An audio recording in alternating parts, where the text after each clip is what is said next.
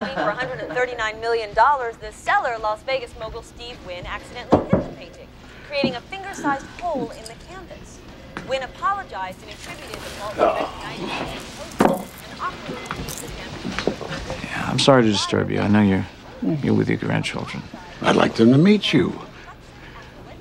You know, this may be the first time I've ever seen you without a necktie.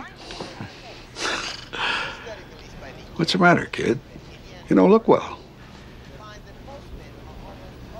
Last Sunday night, there was an incident on our news.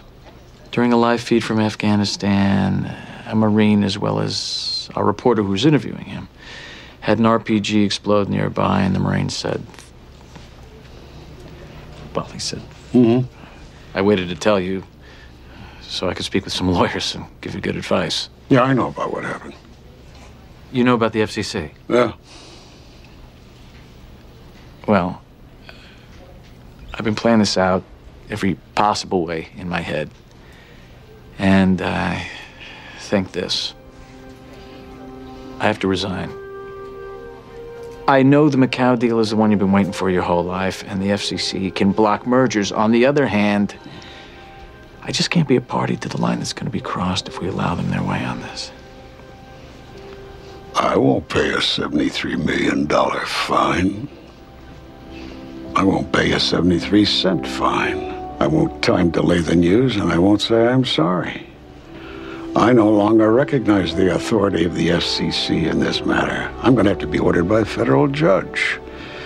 And when they come to get my transmitter, they better send a group a hell of a lot more scary than the Foundation for Friendly Families, or whatever the hell they are. Let those guys embed themselves with the 2nd Marine Division for a while.